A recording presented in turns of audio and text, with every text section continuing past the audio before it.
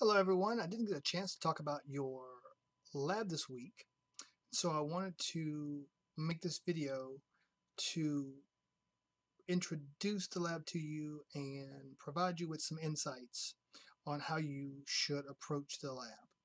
So the lab this week is overview of skeleton and the appendicular skeleton. With the overview of the skeleton, you're going to be introduced to the bones, bone tissue, and bone features. That's pretty straightforward. Most of the structures that you're going to have to identify are part of the appendicular skeleton. So that's what I'm going to focus on here.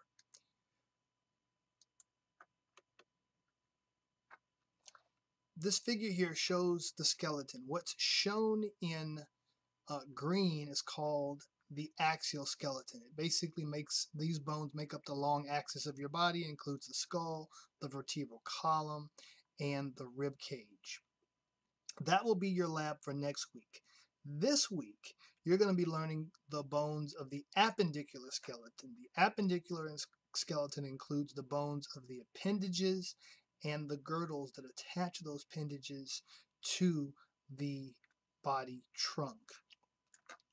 My suggestion on how you learn those bones and bone features is to start at the girdles, the clavicle in this case, and then make your way down to the phalanges. So in other words, learn the clavicle and the bone features on the clavicle, then move to the scapula and the bone features of the scapula, and then the humerus, the ulna and radius, then the bones of the hand. And do the same thing on the lower appendage. Start at the coxal bones and then work your way to the femur, and then the bones of the leg, which would be the tibia and fibula, and then the tarsals, metatarsals, and phalanges of the foot. You want to study the bones of the appendages in a way that you'll be able to see them in your mind's eye. Now let's take a look at what I have posted to Blackboard for you. So if you go to I'll back up just to make sure everyone knows where we are. So if you go down to the lab number 4, overview of skeleton, appendicular skeleton. As usual, here's your study guide, and if you don't have your lab manual, here are the pages from the lab manual. And this, of course, is your lab. One thing you might want to do before you actually complete your lab is learn the bones of the appendicular skeleton by using this cool game called Whack-A-Bone. It is a really, really cool game. It's an educational game, but it's actually fun to play. Now, you will have to enable Adobe Flash, so that might be a problem to some of you Mac users. But anyway, if I can get it going here. It's sort of an old game, so you're gonna hear this very weird voice, but it really is good. This is great for you at least learning the names of the bones. So I'm just going to do the arm right now, just sort of show you how it works. So it'll give you the name of the bones, and you just drag and drop. Metacarpals, humerus, phalanges, clavicle, radius, scapula, ulna, right?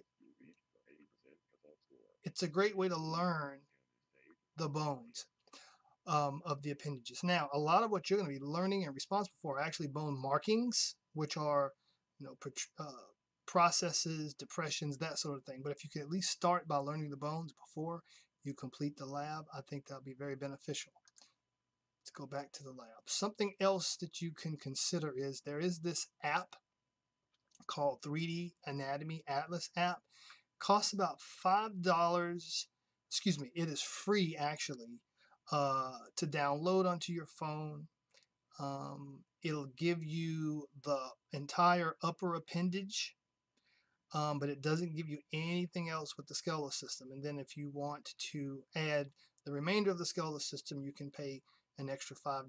Now, I am not, and I want to make this clear, I am not requiring you to download this app. It is something that I found useful for teaching, and I share it with my classes because I also think it could be useful for studying. If you click on this link right here, I made a video where I used the app and I actually was able to screen capture my phone.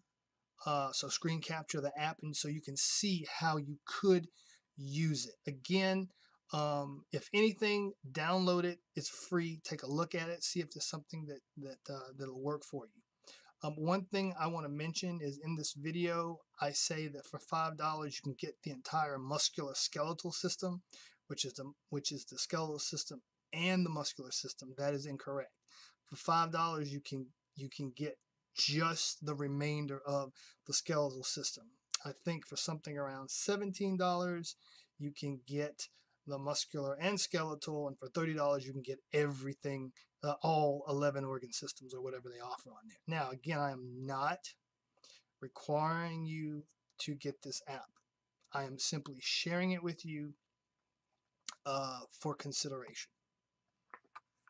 All right, that's all I have. Have any questions? Don't hesitate.